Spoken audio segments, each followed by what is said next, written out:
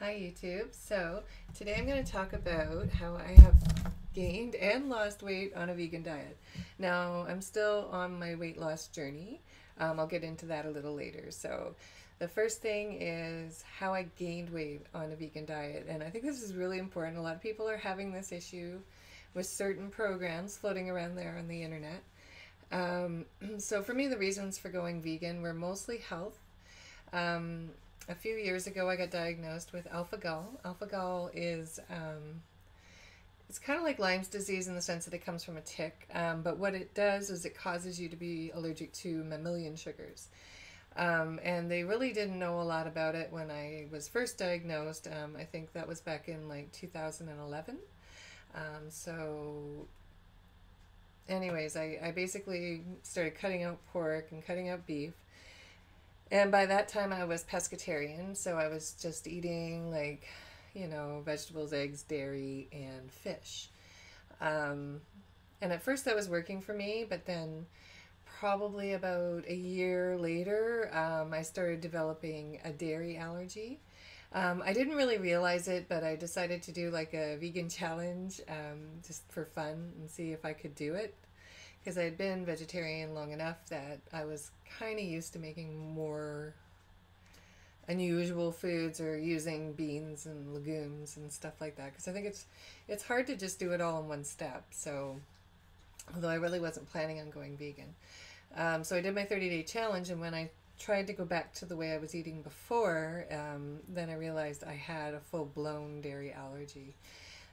So therefore there was no more of that. So anyways, and at the time I was listening to people that were doing fully raw and raw till 4, and some people were doing gourmet raw.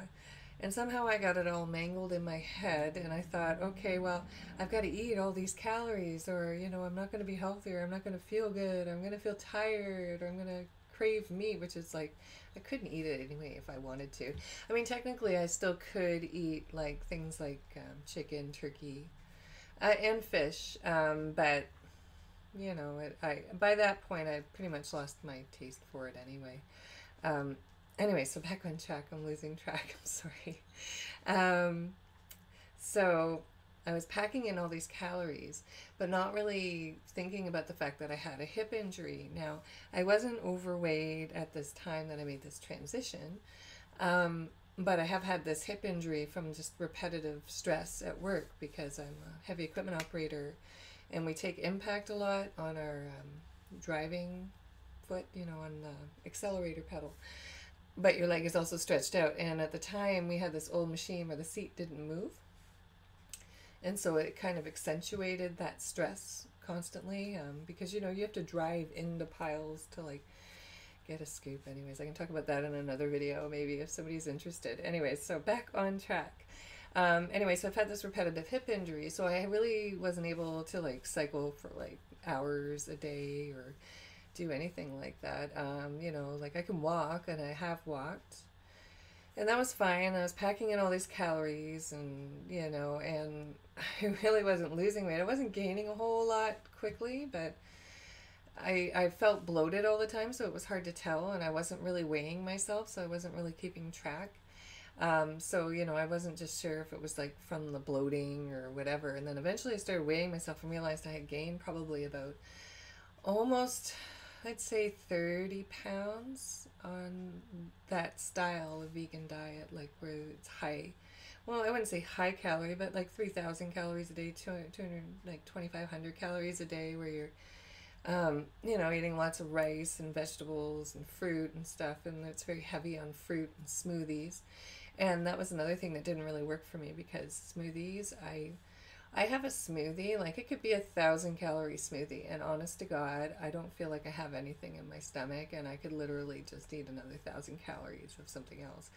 Um, it works for some people. It did not work for me.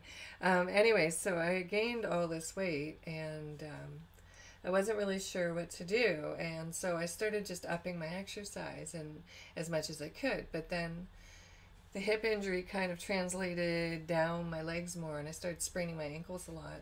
And it's just part of the same thing. It's basically the muscle that wraps around is stronger than the muscles that go down, and it's creating this tension. But I didn't really realize it at the time. So I was going to a chiropractor, and I was going to physio, and I was doing all this, not physio, sorry, I was going for massage therapy and chiro at the time. Physio has worked for me, but I'll do that in another video. Anyway, so every time I tried to up my exercise, I'd sprain my ankle and I'd be right back to square one. So any weight I've lost, I'd be right back to the beginning again. And so finally, for, you know, your New Year's resolution this year, 2016, I decided I'm going to lose weight and I'm going to do it really slowly. And I'm not calorie restricting in the sense of volume of food, but I am calorie restricting as far as the foods I eat. So far I've lost 25 pounds since January, so that's 8 months. So it's not a fast weight loss, but I wasn't planning on a fast weight loss because I've just been focusing on healing my hip, healing my ankles. I also had a pulled Achilles tendon in that space of time too, so it was like I had all this stuff to heal and I didn't want to push it too hard, so I really did need to adjust what I was eating. So the things I cut out were rice. I cut way down on fruit. I didn't cut it out, but I cut way down on it because fruit is very calorific, a lot of it. Like bananas are very calorie dense, so are dates. So I cut way down. Like I might, you know, if I had a banana, I wouldn't eat 4 or 3. I would have 1 in a day, you know. Other than that, I up my greens. I up my greens big time.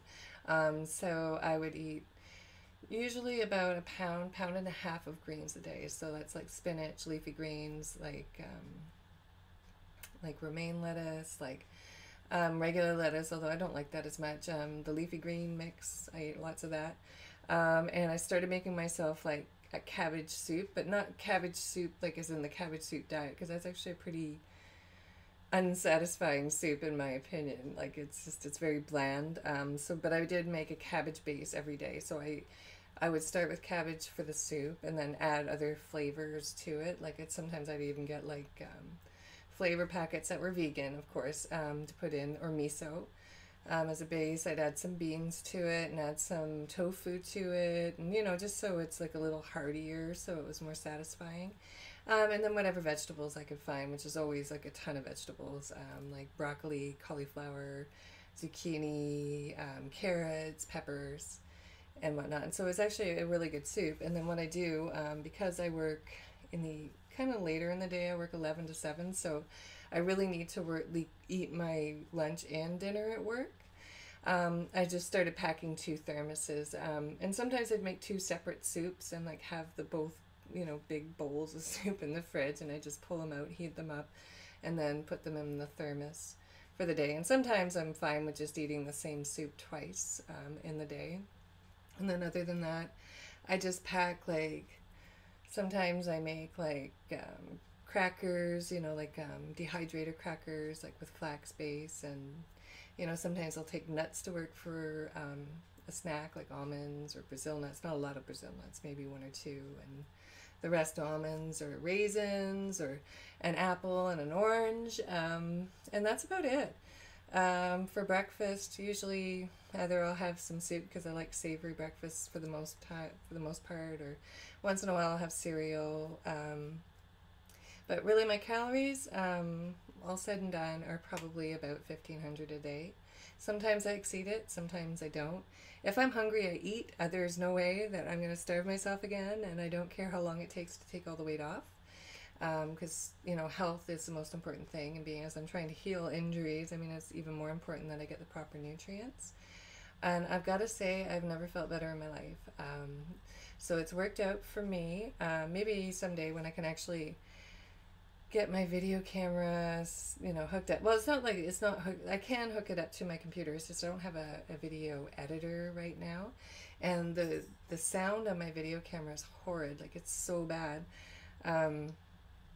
And I really need like an editing program so I can maybe just cancel out the sound, and then I could show you how I make the suits if you guys are interested anyway. If you are, if you are, if you're not, you're not. I want to try and cover like just a few basic subjects at first, and then I'll just expand on them. So this is kind of going to be more like the vegan journey series, I guess.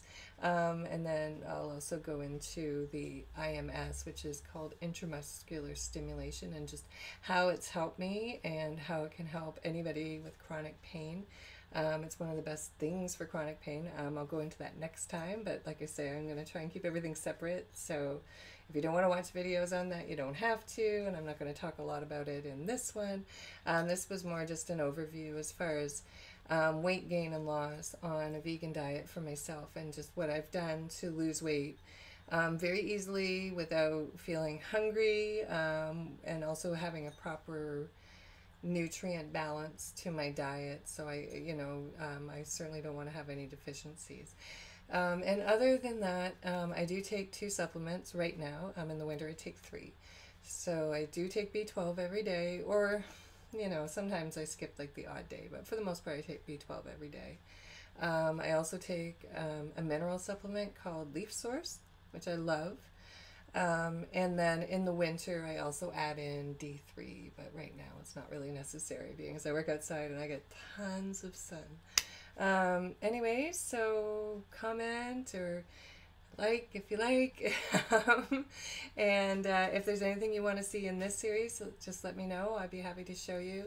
And like I say, eventually, hopefully I can get my video camera, well, I can get like a video editor, and so I can use my video camera and maybe show you some of the stuff that I make, and what I take to work and stuff, and that type of routine. Anyways, have a great day, everyone. Thanks for watching, and I'll be back soon.